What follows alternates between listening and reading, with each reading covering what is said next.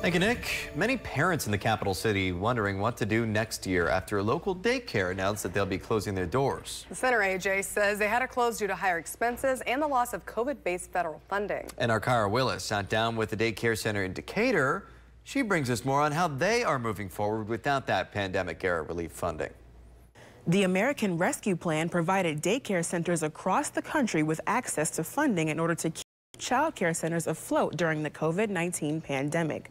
That funding ended last September, and daycare centers around the country have been impacted by the loss. Decatur Daycare Center Executive Director Jackie Smith is thankful that she's been able to keep her center open after the loss of federal funding, saying it helped raise wages and pay for supplies. We have been able to maintain where we are. The COVID money was a huge help, but it was a short-term supplement for us during those uncertain times. But the Illinois Network of Child Care Resource and Referral Agencies Executive Director Dan Harris says there has been a decrease in child care providers in Illinois, saying the loss of funding is partly the reason. From state fiscal year 2020 to state fiscal year 2022, the state saw a net decrease in the number of child care providers. Governor Pritzker has implemented the Smart Start Illinois program as a solution to the loss of COVID-era funding.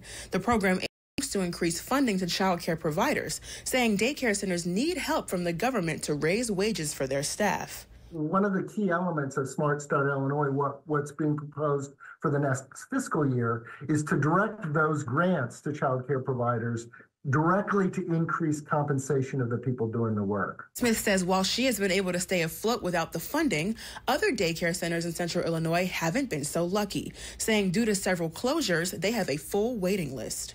There's a need for child care, especially in the infant and toddler age range.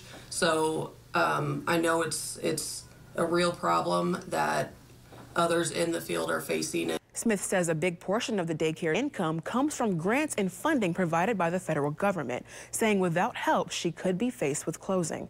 In the studio, I'm Kyra Willis. Back to you. Well, thank you, Kyra. Along with providing more funding to child care centers, the Smart Start program also looks to expand access to preschool programs for Illinois families. Don't miss a video. Subscribe to our YouTube channel today for more Central Illinois news.